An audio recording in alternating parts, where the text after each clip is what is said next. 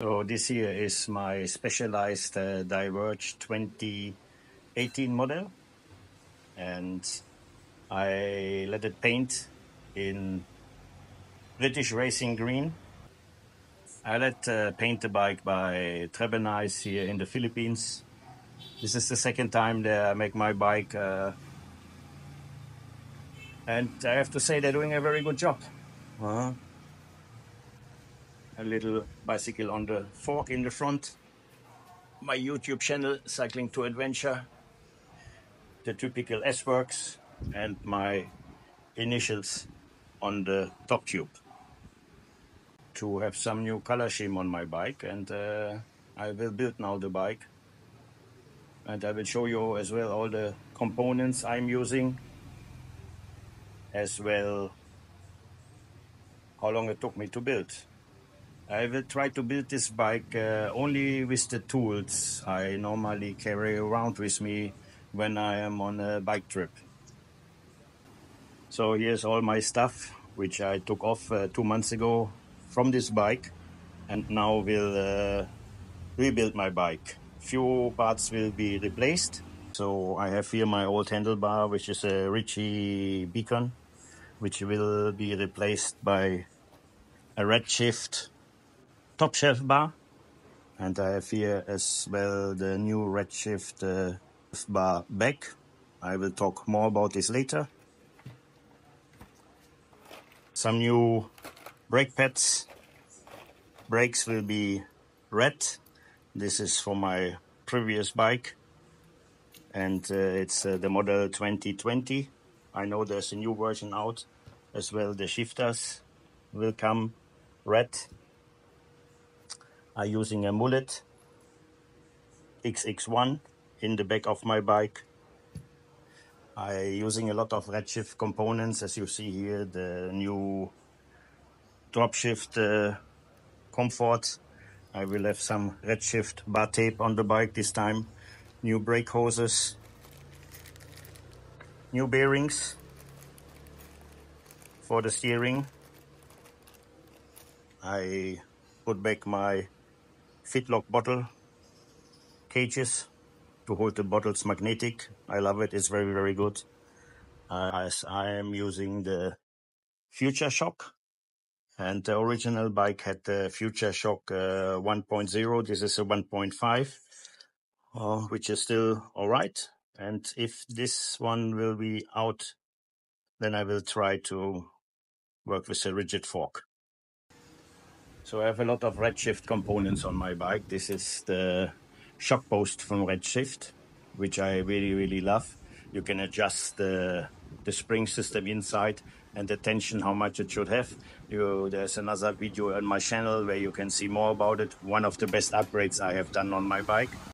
As well from Redshift, I having the aero bars on my bikes, which I love because they are very easy to take off and put on. Also some replacements. I having at the moment different pads here. I get some new ones from Redshift. I get back on the bike. I normally run fork pucks in the front when I go bike packing. I will leave them off for this time, but normally they're sitting here in the front for the fork pucks. This one will stay off for the time I use a different system, which is called tail fin at the moment. I'm running a wax chain, so this chain is not dirty. This is a wax chain. I prefer wax chains because the bike stays much, much cleaner with a wax chain and much quieter. Wheels need some cleaning. I'm running a Zip 303 Firecrest, and my cassette is F10 to 50 or 10 to 52. So before I had the bar back from Rafa, which now get exchanged with the new top shelf handlebar back from Redshift. I have here my bleeding kit to bleed the brakes, which is needed when you replace all the brake hoses. And this is pretty much all the tools I need to repair my bike when I'm on the road. So the chain breaker looks a little bit rusty, but does the job. I prefer Allen keys instead of multi-tool, a small ply, another chain lock, and as well getting the tires off. I don't run tubeless, I run on tubes. I'm using TPU tubes. I always carry some spare missing links. And let's go and have the bike put back together. I got my frame as a specialized ride, ready to conquer whatever's outside. From gravel to mountain, streets so wide, with every turn it feels so right. Oh, I'm building it up, one part at a time with the SRAM. There's a little hole which needs to be aligned with this screw. And then it should fit perfectly in the hole. There is no torque required, you just screw it right in. You just screw it lightly in, and that's it. The tension, as I say, comes from the two screws which are inside here, and then the lock screw is coming on top, so the screws are not losing by themselves. So on top you have the collar clamp ring, which has a little gap just here, where the screw, which is inside here, comes pushed down exactly into this gap. So you need to align exactly the gap of the clamp with the hole in the screw here in the front. Before you can insert your future shock, you have to place the cover back on, as you can see here. And after this, you could use the rings which would come here, and then the future shock is insert the spacers, so it doesn't use any spacers. So I just can drop the future shock back in. So these little screws I have taken out for the moment. You not have to take out actually total. They have a hole where the Allen key for the lower screw, for the adjustment screw, will actually pass through. Make sure you have a very good set of Allen keys, not to ruin your screw, and as well you not have to over tighten it. So one problem which I have seen with the future shock is always this rubber cover breaks very easily, especially when you ride a lot of gravel. So what I have done, I have built my own, which is coming on top of it and protects it from the elements, especially when it's raining and muddy, which will help the future shock to live much longer. So even if you have a new Specialized Diverge, please build yourself a cover, because this is what will ruin your future shock in the end. I have used already 4 future shocks in the lifespan of this bike. Each of them has made around 20,000 kilometers. I serviced them myself. There's a video on the channel as well. But do yourself a favor. From an old tube, you can easily build a little cover which goes over. You pull it all the way down over the screws, and it will cover your future shock, and you get a much better lifespan out of it. So you see me here, I'm working without a torque wrench, so I highly recommend that you use a torque wrench. I will only screw everything on and tighten everything up a little bit later with a torque wrench. But when you're out on the road, on a bike tour or whatever, you not always have a torque wrench. So it's also a little bit about feeling. Don't over tighten your screws, it will cost you only a lot of money and a lot of stress. On my side, we're crossing the line. Mullet setup shifts, smooth as can be. My dream machine, it's all about me. So I'm not sure if you have seen this. I just connected 2 hoses with electrical tape to pull it through the frame especially here on the bottom bracket from upstairs to come here. It's very easy. The difficult part is coming here and finding the way through here. You can use a needle, a magnet, and a thread, something like this. When you have a very strong magnet, you can guide it all the way through and then fix the on the tube and then just pull it through. But with the electrical tape, always works very well for me. So that's the way how I do it, and never had a problem.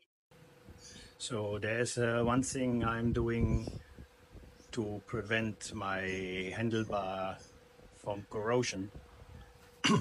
I'm a very strong sweater, so instead just wiping some electrical tape over the handlebar, especially in the areas where my grips, I am using an old inner tube,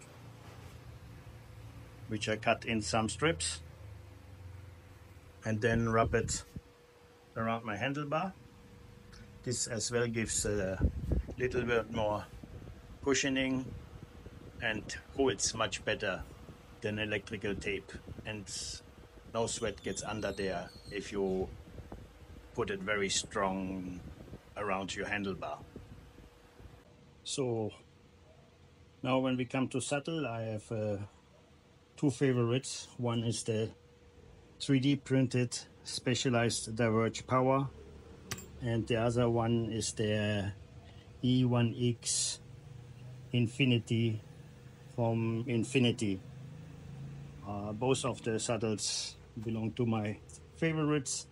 I will now, with the new setup, go first and have a look how is my Specialized, and then maybe after a couple of rides as well with the Infinity. Please do not clamp your bike like this into a stand. You might break your frame. So this is not clamped, this is just very, very light put on, so I can adjust the saddle height and the rest what I like to adjust. Mounted up front, redshift shines, keeps my stance firm on the climbs. Every bolt, every gear I align, this ride is mine, pure design. Oh, I'm building it up, one part at a time. With that SRAM on my side, we're crossing the line. Mullet setup shifts. Almost done with the bike. Next is we will put bar tape on. We will start here with the bar tape, as we have the cruise control grips from Redshift coming on this Redshift handlebar. This is the Redshift top shelf handlebar with 70mm rise. I hope this will be good. I take all the spacers out, which been here, which have given me for 25mm, so I have another 40mm extra rise as well when I had the Specialized handlebar, which has as well a rise of 2.5 centimeter. So the total raise I have now additional is 2 centimeters, which will help me to be in a little bit more upright position to get a little bit more comfort. So I have extra long handlebar tape from Redshift, and I believe half of it will be enough for one side. We will see. Can be my dream machine. It's all about me. Mounted up front, redshift shines, keeps my stance firm on the climbs. Every bolt, every gear I align, this ride is mine, pure design. Oh, building it up, one part at a time. With that SRAM on my side, we're crossing the drop control grips from Redshift. A good hint is to fold the grip back a little bit. If you have a Redshift handlebar, there will be a mark where you should start with your bar tape. So you hold this a little bit back, you slide it all the way on, and then you just roll it over the bar tape. So you get a very clean finish. You have then here an adjustment screw where you can tighten it when you find the right position for your grip. So this is the dropper cruise control bar from Redshift, which I'm testing out. So unfortunately it gets now too dark to continue, but all over, the bike is ready for the first test ride, which will be tomorrow. And I have to say, I love the color.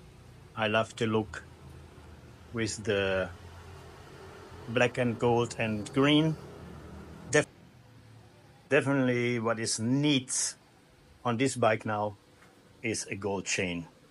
So next time I will get a new chain. Definitely it will be a gold chain fitting to the golden cassette. Two other small accessory, maybe in gold screws on the front. Maybe a good idea on the stem. And I love the look of the bike. In the front, the top shelf handlebar back from Redshift. Thank you very much, Redshift, for the back. The back is sponsored by Redshift to me, as well as the bar tape. All the other items from Redshift, top shelf handlebar, the seat post, my aero bars are all bought by myself. I as well have the seat post, which you have two positions in. Unfortunately, it's still in Germany. But yeah, I love the Redshift stuff. And I will make a review shortly coming for this bag. It looks very nice. I believe it's quite good. Easy to open, easy to close on the fly. Two zippers, one left, one right. So we will see how useful this bag can be to me. So guys, please let me know what you think about the bike. Please give me a like, thumbs up, subscribe to the channel, and see you next time. Thank you for watching. So this is the finish of my new bike build of my Specialized Diverge S-Works with SRAM red, mullet in the back, top shelf, handlebar, top shelf, back, Redshift, suspension seat post, and what is missing is my aero bars, which are as well from Redshift and will come up soon.